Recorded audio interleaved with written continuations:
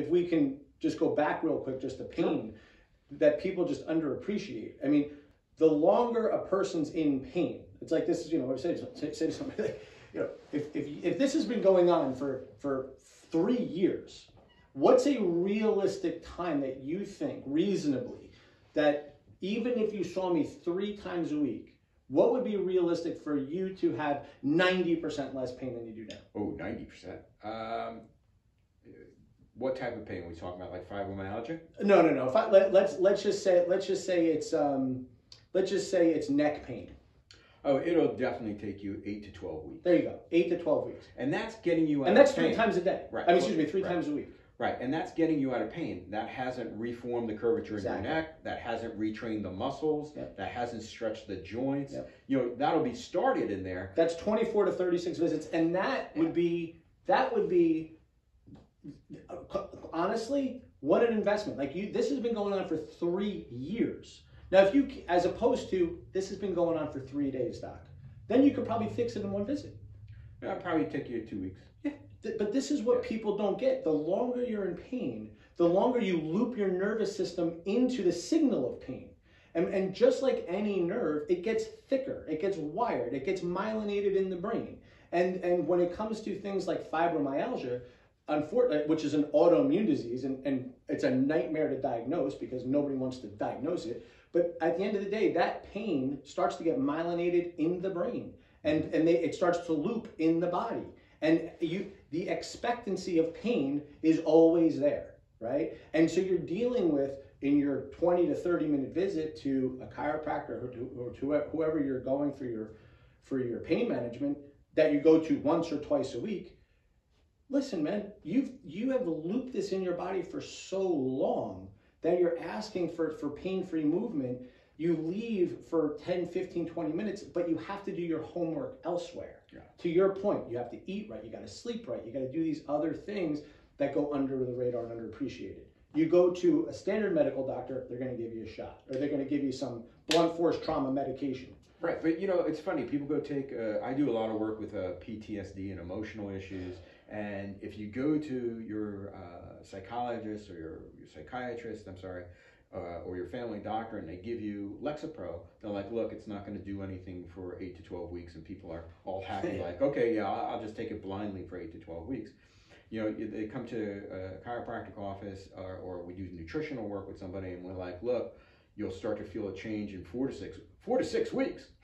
So the medication that's poisoning you and controlling you is okay if it takes 12 weeks. You're eventually going to have to change in a year or 2 anyway. The rebuilding yourself so that you're taking control of yourself and getting your health back, people don't want to even wait the 4 to 6 weeks to start to see a change. It's crazy how TV, commercials, and the medical society has really just warped our sense of what health is. People should constantly be working towards health, and that will help get rid of the pain and anxiety and stress that people feel, and not rely on these medications. I can't tell you how many people come in and tell me that, I have to take 8 Tylenol a day, and I've been doing it, and now it's not working. I've been doing it for, 3 months. 8 Tylenols a day is toxic. You're already damaging your liver, right? And it happens all the time. And what I'm trying to explain to them is that this problem didn't start last week when the Tylenol no longer worked. Right? This started 3 months ago or longer when you started to have to take Tylenol. Right. And they can't get it through their heads. People can't understand. I don't understand that. Everyone takes Tylenol. No. Right. Everyone doesn't. And even worse, Advil, or any ibuprofen all the time. It's amazing how people take these medications, these NSAIDs, and have no concept of how many deaths a year occur from it. And there's some argument over how much it is, but a safe number in the United States is 15,000 deaths a year. How much gut dysbiosis is there from NSAIDs? It's ridiculous. They don't even look at that. It's ridiculous. But it's insane. Over-the-counter medications that people are taking are causing a lot of health issues, 100%. A lot of deaths. And yet the doctors are worried about people recommending to take vitamins and minerals. Right. It's crazy. That's going to kill you. Right. That's what's going to put you over the edge. Is going to be the fish oil you're taking. Yeah. But a lot of times, like when we were talking about with trying to treat chronic problems, one of the things I originally used to treat exclusively when I was first in practice was migraines. I only treated migraine patients. Let's talk about it. Oh, okay. So, but this is going to bring in one of the things I wanted to bring up that I was referring before is the biggest thing when we fix migraine patients is getting them not to take their medication. They're so used to getting like the inkling of a headache, that little glare, that little flicker in their eye. And I used to suffer from migraines. That's why I specialized in it. When I was very young, I had terrible, terrible migraines for years. And one of the biggest things is they're so wired into the migraines is that as soon as they feel it, they want to go and take the medication, and we have to retrain them to just wait, you know. So migraines actually are one of the easier things I've found to treat, which sounds crazy because it's such a problem for medicine for people. And I would say we've probably reduced 95% of the patient's migraines by 95%. Okay, so it's not that they're totally gone, but if your migraine that you used to get, 5-6 times a week is down to once every 2 or 3 months, that's pretty darn good. And the biggest reason we find for migraines is two, and it makes a lot of biochemical sense. Is migraines are mostly in women, and they're mostly with their menstrual cycle. So those things have to be involved. And then the major organ involved with hormones, or really detoxifying hormones, is the liver. So you have people who are talking about, smells set me off. That's a chemical compound, has to be broken down by the liver. Yeah, it's perfumes, set me off. The DAO enzyme. Exactly.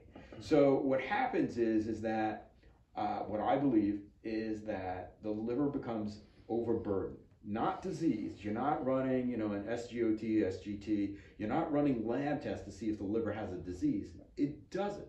It just can't handle the burdens of the switching of the hormones, because during a menstrual cycle, it can go up to 400%. So just to clarify, because I think people underappreciate, to this point, how much estrogen has to be cleared through the liver. People don't appreciate that these hormones are cleared through the liver. That's why women are so much more prone to gallstones, because you're putting tremendous estrogen dominant women are much more prone.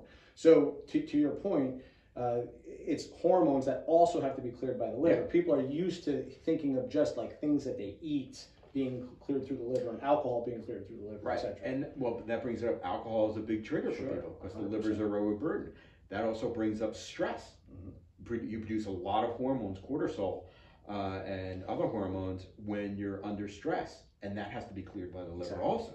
So you have this cascade of problems overwhelming the liver. Again, not disease, it's just slow. And you can do what's called a phase 1, phase 2 liver test where you can actually measure the speed of it. But what I found is that if you just support the liver with vitamins and minerals, milk thistle, artichoke, turmeric, similarian, these are all really well-tested herbs that have been around for thousands of years, and they actually have been proven in tons of research to actually speed up liver function. You'll basically start to reduce the frequency and severity of migraines. Absolutely. And our mark is 12 weeks. For most women or most migraine sufferers, which are women, have a 90% reduction in their migraines by 12 weeks. To your point, also, you were mentioning Tylenol before in the liver.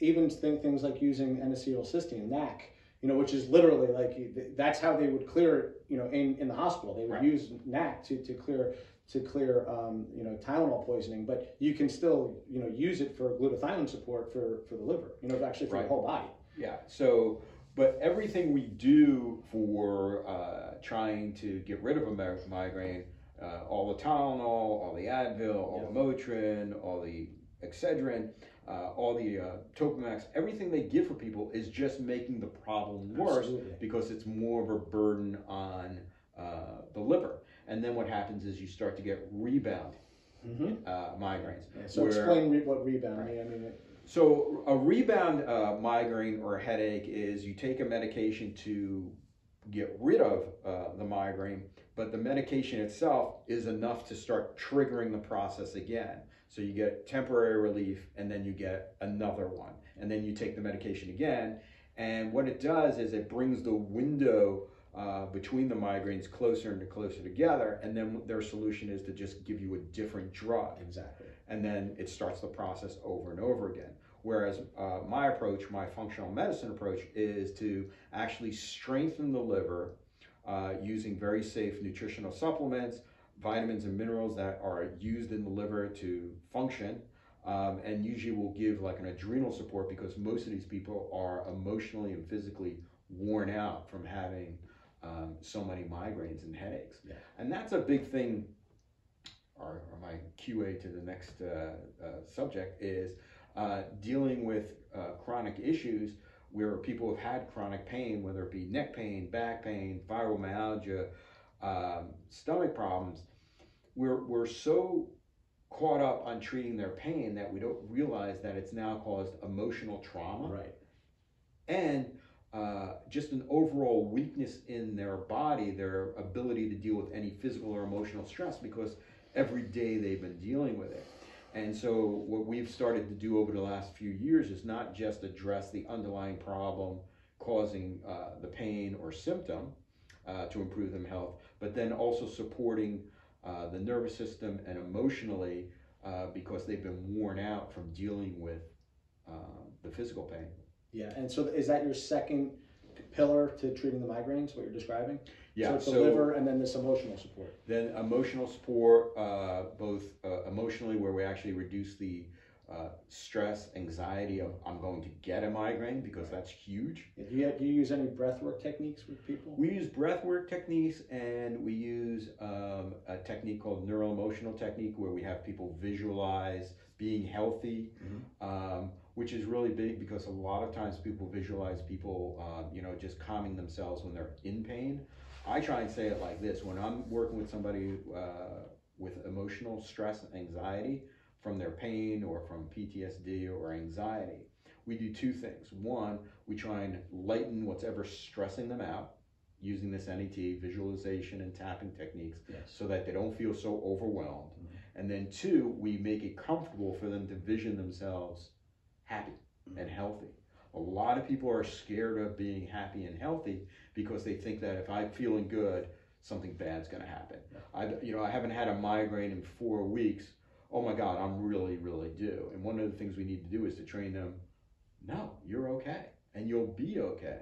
Because if they get so stressed out over over getting a migraine, they end up triggering a migraine. Yeah, you just said so much there. I mean, we could love to open up a can of worms on a lot of things there, like the tapping techniques and everything you just talked about. But I think people have a really good appreciation of what you offer and how you're addressing so many things that literally millions of people suffer from.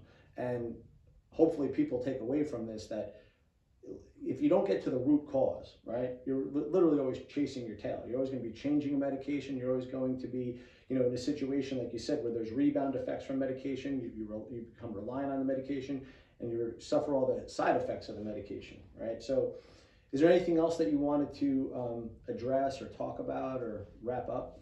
I think as a wrap up, I think that when you're dealing with a health issue, whether it be physical or emotional, you need to look at the whole mind and body. Don't treat the symptom, because the symptom just tells you there's a big problem. And you really need to look at the biochemical, the nutritional aspect of it, the physical component to it, and the emotional component. When you address all three, you feel better and you're healthy, and that's really what you want. Yeah, beautiful. Doc, thank you so much for your time. Appreciate it. All right.